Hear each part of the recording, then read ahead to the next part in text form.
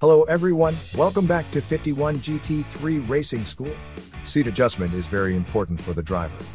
Even in Formula 1 cars, the driver's seat has to be accurately customized. The driver's sitting position determines whether he or she can communicate and control efficiently with the vehicle. So when we adjust the seat, we can adjust the height of the seat, the inclination of the seat, the length of the seat belt, the waist of the seat, the lateral support of the seat, etc. So what is the correct sitting posture? The first step is to make sure that the driver's hips and back are firmly against the seat back. On this basis, we then adjust the seat position.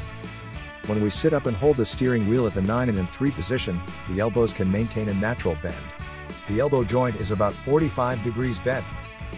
In the case of full braking with the legs, the driver should keep the knee joints in a natural bending state so that he can better control the brake and accelerator pedal. The height of the seat should ensure that the driver has a clear and wide field of vision in the car. Also adjust the steering wheel to ensure that all the information on the instrument panel can be seen through the steering wheel. This sitting position allows the driver to better fix his body when driving on the track. At the same time, the driver can directly receive the information conveyed by the vehicle through the seat, so that the handling will be more accurate and faster. That's all for today's episode. If you want to learn more about the technology of racing cars, let us know in the comments section. If you like this video, don't forget to like and subscribe. I'll see you next time.